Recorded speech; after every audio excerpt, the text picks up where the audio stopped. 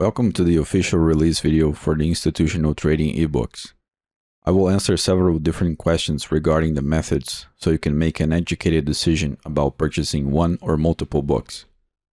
Please watch the video until the end so you have as much information as possible and also to understand the release promotion and the pricing for the ebooks. Let's move on to the first question. How do I know these methods? I came to understand these methods when I dove into the specific literature about finance and econometrics of Financial Times series. On top of that, I met a former chief of a large options trading desk from HSBC Canada, and he helped me greatly on what to study and what paths to take in the institutional world. Obviously, these methods are not an invention of mine. They are part of a specific portion of the scientific literature. Question number 2. Can I trust these methods? If the large institutions like banks and hedge funds trust such methods, it's not difficult to see how retail traders can also trust them. These techniques and strategies are the best that science has to offer in terms of dealing with the financial markets. These things are not merely an invention of internet gurus like most things you see out there with technical analysis. They are part of the international scientific consensus about how the financial markets work and how to trade them professionally. Question number 3. Where do these methods come from? All institutional methods are rooted in one or more Nobel Prize winning ideas, and that means a lot since the Nobel Prize is the most prestigious award in science.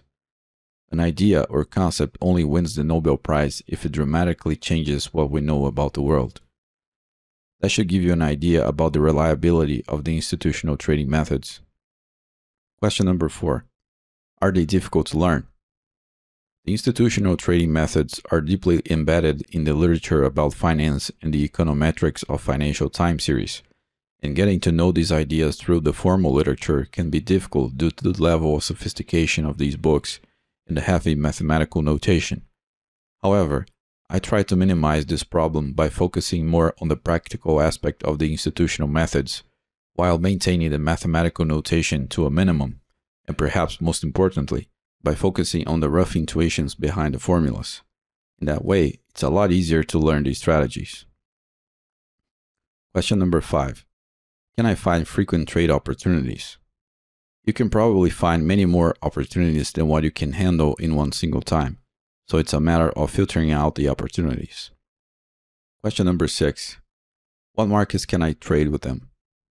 The volatility trading, gamma scalping, and vega scalping methods are meant to be used in the stock market in alignment with the stock options market, even though the same rationale can be used in other markets with slight changes in the mathematical concept. The statistical arbitrage method is meant to be used with stocks because they provide a greater variety of opportunities, but you can use it with anything you wish. Question number 7. Are these methods mechanical or are they subjective? One of the highlights of the institutional trading methods is their objectivity. That's the case because there is not a lot of room for subjectivity inside a bank, for example. If you are after a highly mechanical trading method, the institutional methods are a good choice. However, please know that just because something is mechanical doesn't mean that you can follow a quick recipe.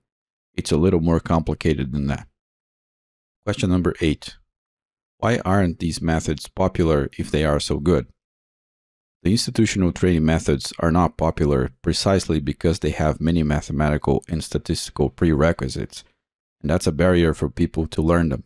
This is why I attempted to teach these methods by focusing more on the practical side instead of using too much mathematics and statistics.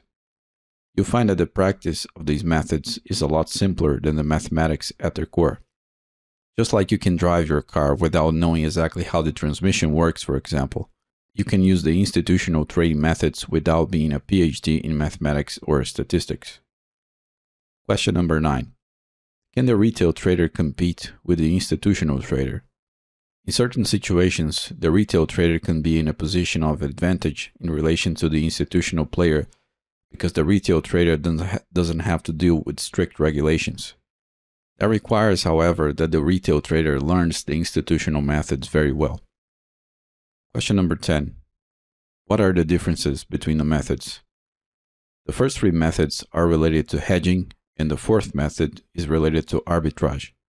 Hedging is about eliminating certain risks depending on the market scenario you want to trade and your goals, and it's one of the best ways of managing risk. Arbitraging is a way to exploit the difference between two markets by using an equation, which turns out to be very useful for a variety of different reasons. Question number 11. Do the books overlap? The three books about hedging have some overlap because they are based on the same ideas, but the strategies are different. The statistical arbitrage book sort of stands on its own. Question number 12. What is the best order to learn them? For the hedging books, I recommend that you learn volatility trading first and then move on to gamma scalping and vega scalping after. You can learn the statistical arbitrage book without any other. Question number 13. Can I use it with price action?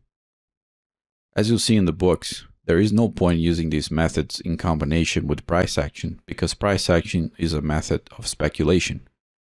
When it comes to hedging and arbitrage, there is simply no need to use speculative techniques because the focus and the problems that appear are completely different.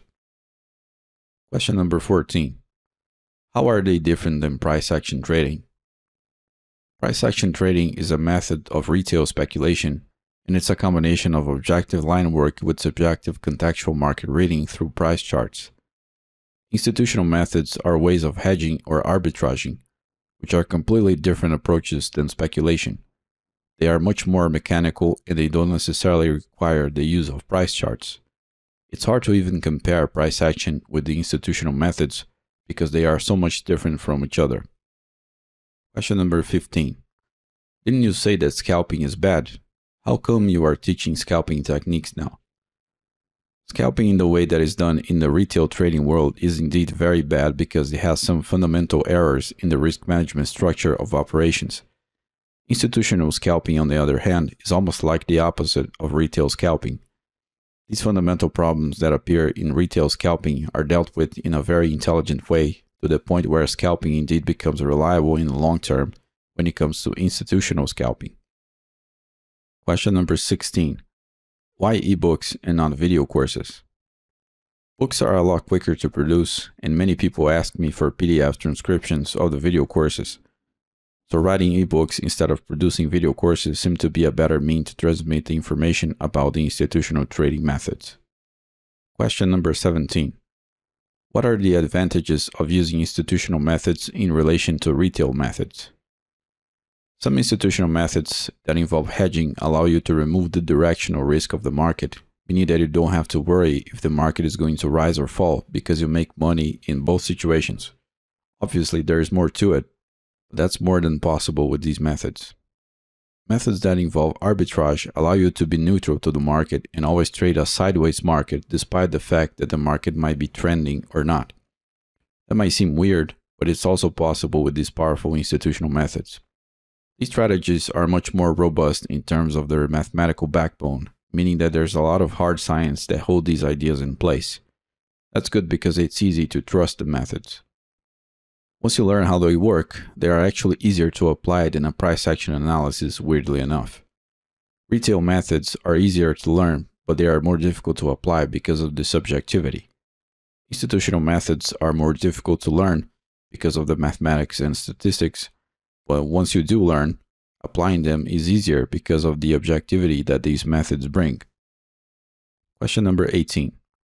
What are the disadvantages? One disadvantage of these methods is that you need a platform with analysis algorithms and execution algorithms because some of the calculations cannot be made fast enough manually. The most reliable brokers that deal with stocks and stock options will provide these solutions. Question number 19. Are the books long? No, the ebooks are very short and straight to the point, very focused on the issues that matter and excluding unnecessary information. Question number 20. Where can I find more information? You can visit my website fractalflowpro.com to see more information about the books, like the table of contents, for example. Question 21. What's the price of the books? The retail price for these strategies will be $198 each, but I will do a release promotion starting right now with 50% discount, so you'll be able to get each method for $99. This promotion will last for 4 days. You can access the courses in the new Fractal Flow Store link in the video description. If you access the website, you'll see that the books are priced with the $198 price tag, but the 50% discount is already in place if you enter the shopping cart link directly. Question 22. Is there support? As usual, I can provide direct email support, and in the future, I'll do some type of Q&A. It's normal to have many questions while learning these methods because it's a completely different way of viewing the markets, so it takes some time to get used to this new language and intuition about how things function. I have spent the last 9 months or so studying and writing these books in the best way I can, and I do think they are powerful in many ways as they contain dozens of highly important lessons about the financial markets.